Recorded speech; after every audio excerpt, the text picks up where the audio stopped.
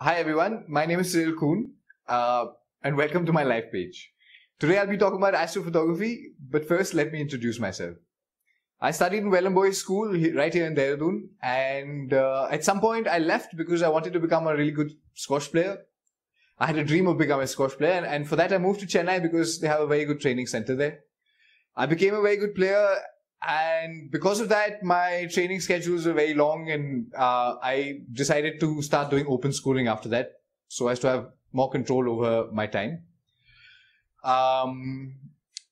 At some point, though, when I was 16, that is, I could no longer play for India because of certain rules and restrictions. I went to Germany.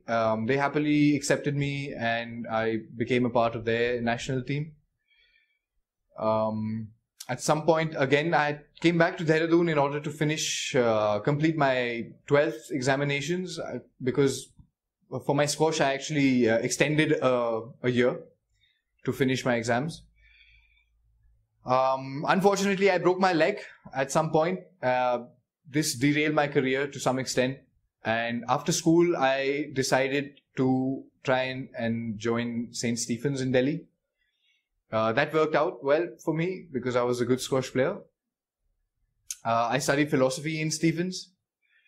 And after completing my bachelor's degree in philosophy, I took a year off, and in that year I decided to be a photographer.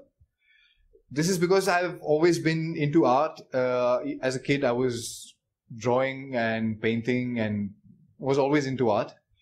And at some point, my father also gifted me a camera, and in order to imitate my sisters who had cameras much longer than I did, I also started to shoot a lot and realized that I really enjoy doing it. So yeah, after college, I decided this is what I want to do. But I struggled for 1 year because I was not very confident in my skills. Didn't know how to sell myself or market myself in any reasonable manner. So I decided to go to Light and Life Academy in Ooty and study photography for a year. After finishing my photography course, I have been doing freelance photography for the last 3 years. And I'm now an astrophotographer, which is what I want to talk to you about. So let me tell you what astrophotography is. Astrophotography is simply a branch of photography itself.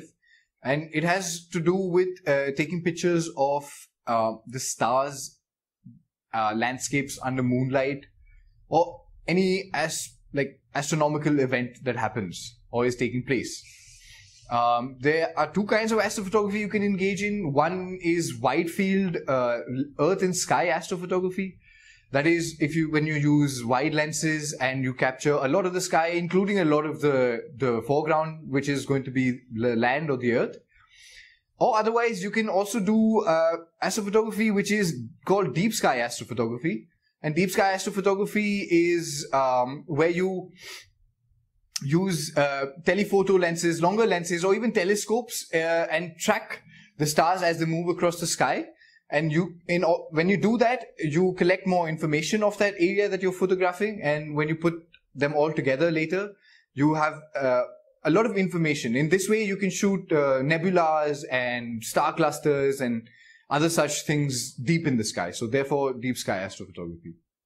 So coming to the education that you need in order to become a good astrophotographer.